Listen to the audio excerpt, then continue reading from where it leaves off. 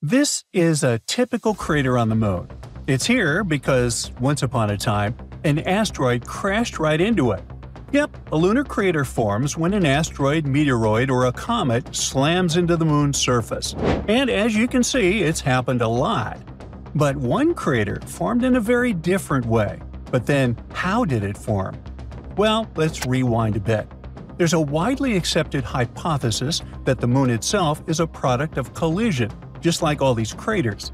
But that collision was way tougher. It happened over 4.5 billion years ago when a huge Mars-sized planet called Theia crashed into Earth. That event threw a bunch of debris into orbit. Eventually, it came together to form the Moon.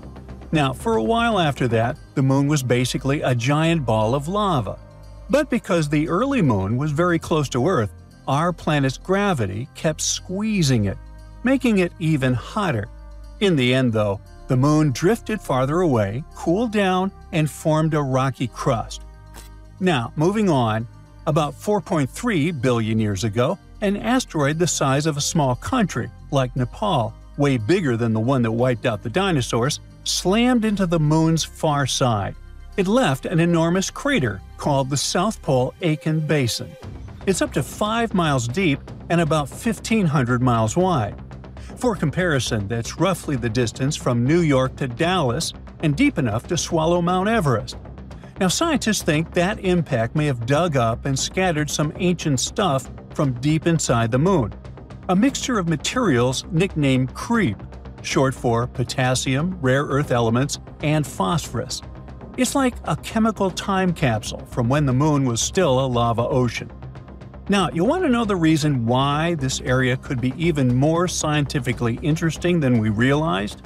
You see, until recently, researchers believed the asteroid came from the south, slamming upward and spreading a bunch of radioactive material, that very creep, around the crater's northern rim.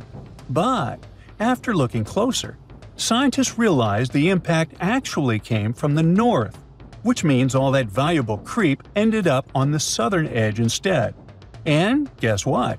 NASA's Artemis 3 mission happens to be targeting that exact southern region. Researchers started questioning the old southern impact theory when they compared the Moon's crater with others across the solar system, mainly Mars's Hellas Basin and Pluto's Sputnik Basin. Here they are. See? All three have this bizarre teardrop or avocado shape, wide on one side and pointy on the other. And exactly that pointy end usually shows which direction the asteroid came from. In the case of the South Pole Aitken Basin, that means the asteroid hit from the north, not from the south. To confirm it, scientists dug into old data from NASA's Lunar Prospector mission. It orbited the Moon in 1998 to 1999. That spacecraft measured radioactive elements on the surface and found high concentrations of thorium, a key part of creep, around the basin's southwestern rim.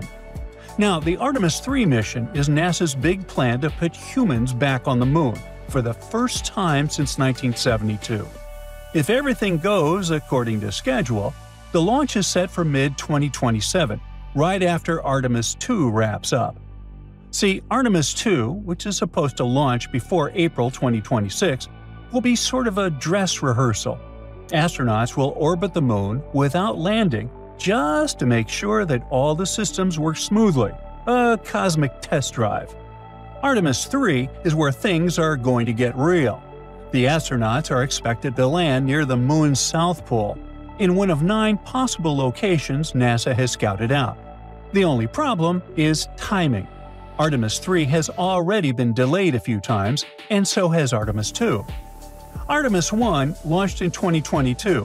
It was an uncrewed test flight that went around the Moon and came back just fine. So, next up is Artemis 2, which will take real astronauts further into space. Then comes Artemis 3, the big one. Astronauts are supposed to hang out on the lunar surface for about a week doing science-y stuff before heading home.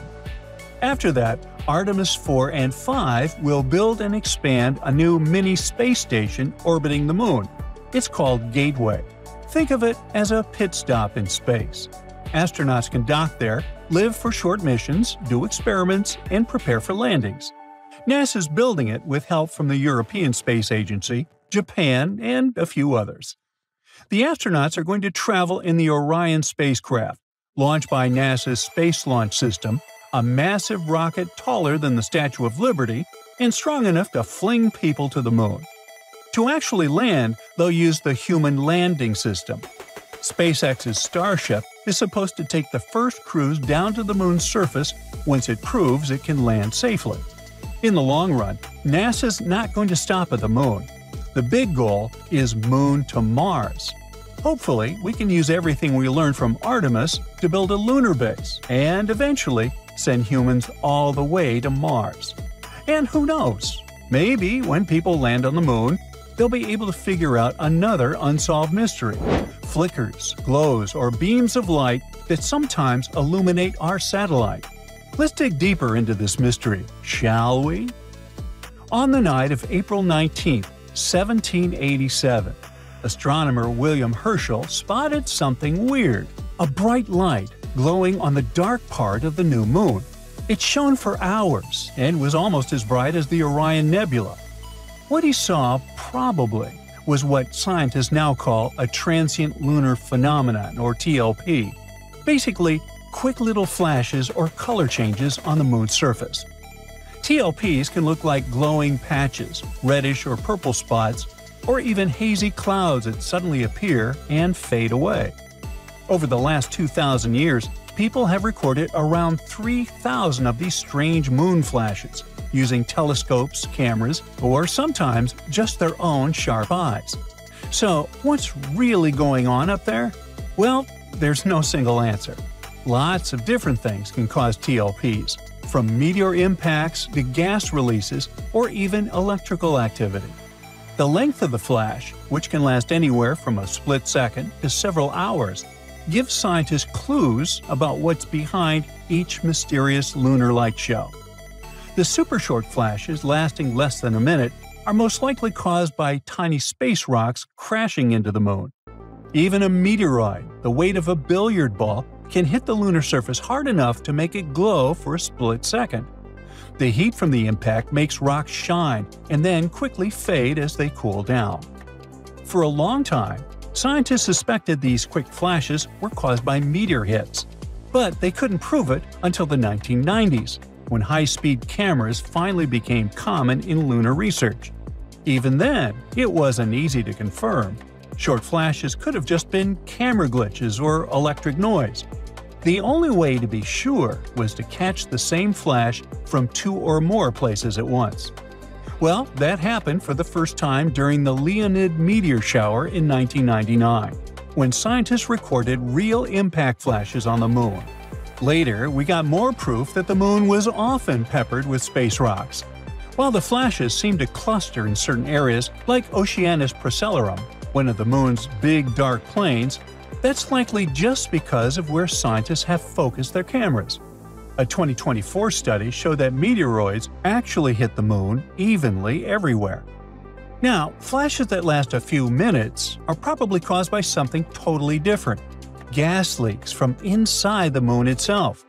Studies from 2008 and 2009 found that when gas like radon builds up under the lunar surface, it can suddenly burst out. Hey, I know how that feels.